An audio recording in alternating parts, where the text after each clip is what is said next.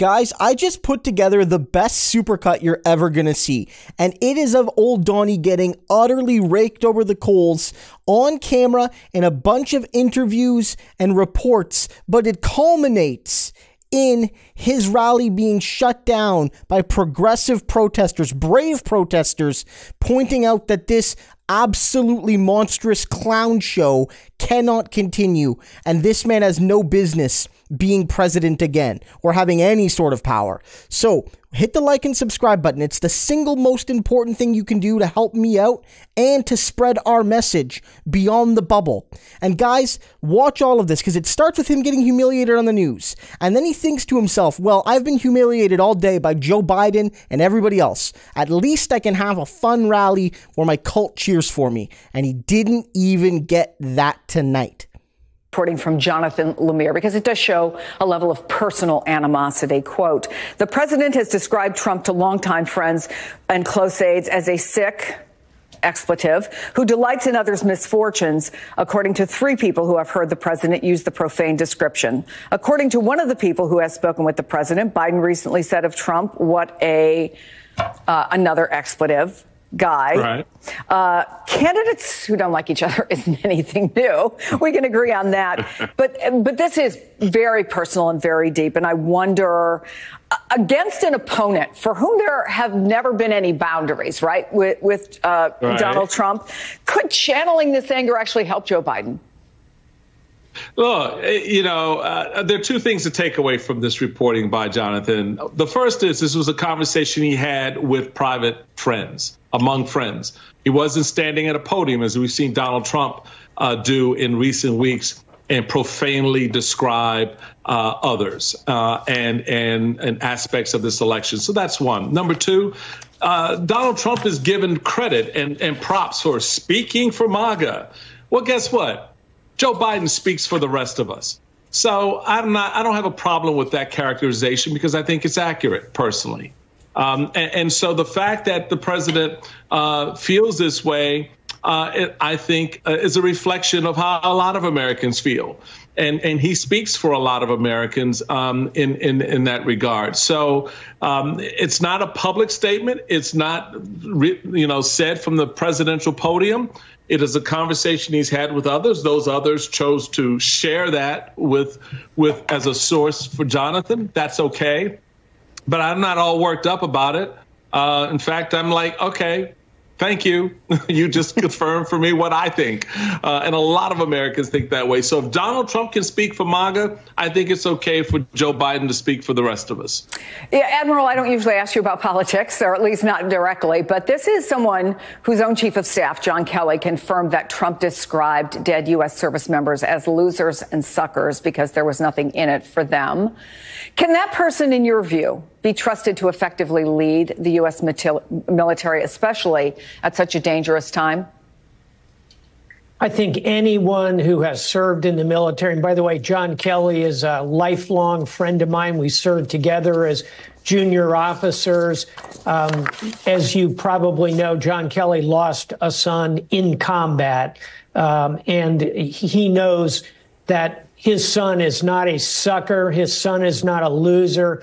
The president's son, Beau Biden, served very honorably in combat, later died of cancer in Walter Reed in the nation's military hospital, correctly so. At the end of the day, those kind of comments, in my view, will hurt Donald Trump significantly with the military, with veterans, and with retirees. I say this as a proud retiree, 37 years in the armed forces. We are not suckers. We are not losers. We are patriots. And I don't want to conflate the political fight with what we're seeing today, but I don't want to let you go either, Admiral, without asking you, because it is important to honor those who have made the ultimate sacrifice to protect their country. Ronna McDaniel getting on air to be like, you need to drop out. There was a move for resolution, like not even pretending any neutrality. And of course, again, this is the vision that he has for all politics. Like that, yes, I win, heads I win, tails you lose. Absolutely. You can see how he has reshaped just about every aspect of the electoral system. The voters are different now. Yeah. The local officials are different now. The candidates are different now. But almost nowhere is it more stark than in the party apparatus itself. And it's for the exact point that you and Sarah have both made. If you make your litmus test absolute fealty to an unhinged racist weirdo, guess what kind of people you get? That's what's stacked top to bottom now. And at some point, I usually chafe when we're like, Donald Trump is so new and different and he's totally remade the Republican Party. And it's like, nah, you can trace this back to Newt Gingrich and Lee Atwater and sowing the seeds that would eventually get you the kind of racist, unhinged autocrat that Donald Trump is. I think where the Republicans didn't necessarily lay the groundwork for it is in such a grifter. I don't think they ever expected that somebody like that was going to come in and then scoop up all of their small dollars for his own legal fees to pay his own criminal. Well, that's the thing about the money, right? So, one of the things, Sarah, is that parties have gotten weaker over time. Partly that's because they can only raise SARS money, and so the combination of, McCain-Feingold plus Citizens United means the super PACs can raise unlimited amounts of money. You've got this whole different structure. Both parties have less financial relevance. But it's also like there is one-to-one displacement happening here. I think the RNC raised, if I'm not mistaken, like $80 million last year, and Trump had 50 in legal fees. That's like, those dollars, it is a fixed pie. Like there's a certain amount of small dollar Republican conservative donors. There's a certain amount of money that's going to come flowing in. And right now, 50 mil yoink into the legal fees. And I've got bad news for them. It's about to get worse. The guy is going to be in court the entire time that they are trying to raise money to run races with. And it's not, Donald Trump's not the only person in the Republican Party, right? They have Senate races, they have down ballot races. There's a lot of other people who are hoping to have money. And that's what has always been so crazy to me about the Republican Party. In a normal world and in a healthy political environment, they would be upset with him about this, about draining resources for the betterment of the party. But that's always been the thing about Donald Trump.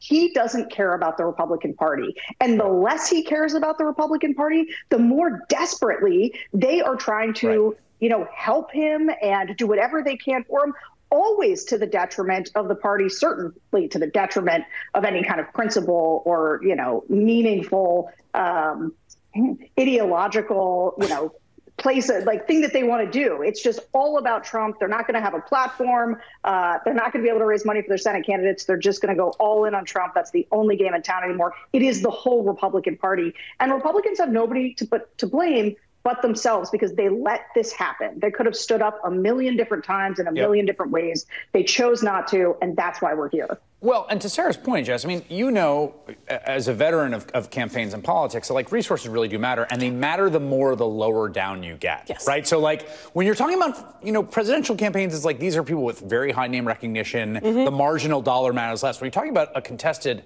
House race, it matters a lot. And again, he's going to face more legal troubles this year. He's already got $83 million he's got to pay E. Jean Carroll. Could be $200 million plus from New York. We'll see.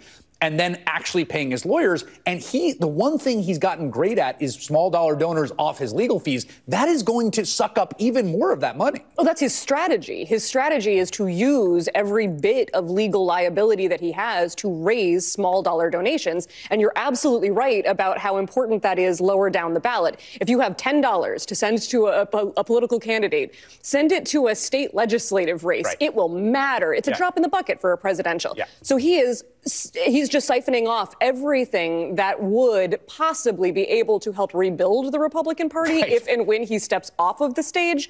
He's going to make sure that he leaves it just an absolute abject wasteland. Yeah. Is this a result of your Republican colleagues being too dependent on that right-wing media bubble that they just live in, basically just hearing this nonsense over and over, believing it, and then when they go into the real world, they realize there's no evidence to back it up? I think that's right. Look, first, James Comer, spends every minute of every day on Fox News spreading lies and misinformation to his extremist base. He's at the point where he actually just believes all his own lies now. Every single week, he puts forward some type of new committee hearing on a fake set of lies, or he brings forward witnesses that have really nothing to say or to add to this entire sham. We have just heard recently he has tried to allege that friends of Hunter Biden's are somehow funneling him money. We know that's not true.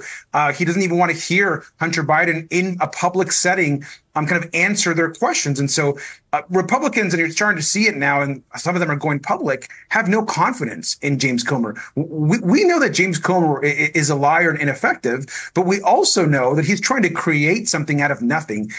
We have moved far beyond this impeachment. It's a complete political stunt. And this is all about helping Donald Trump. It's all about Marjorie Taylor Greene, who on day one of President Biden's presidency was already submitting impeachment papers.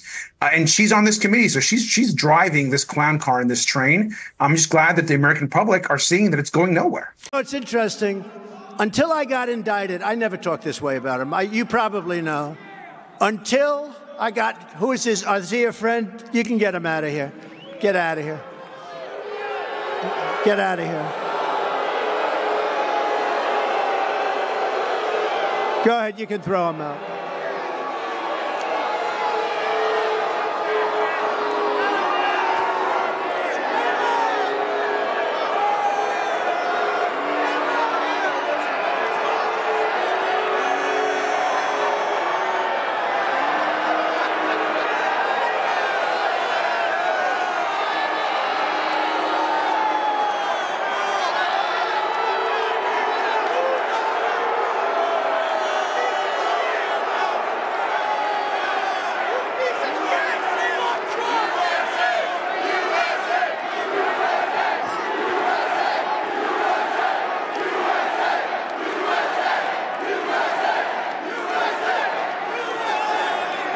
Well, now we know that politics is getting serious, so now we know we're getting serious. Now, he's just a disturbed person. Remember that used to happen all the time? People used to call for it. Where is that? We want it back. But no, probably we're really now into political season, and that is happening. It's happening. And the people in this room know what, and he probably knows too. And a lot of those guys, by the way, are paid by Soros and these people. You know that. They're troublemakers. A lot of those people are paid. They go outside. In fact, they're MAGA people, but they can't help it. They say, look, he gave me. I said, do what you're doing. This is only happening, all of this, because all of the weaponization, because we're leading so much in the polls, especially if you look, we're leading her by a lot. Ron is probably finished. He's probably finished.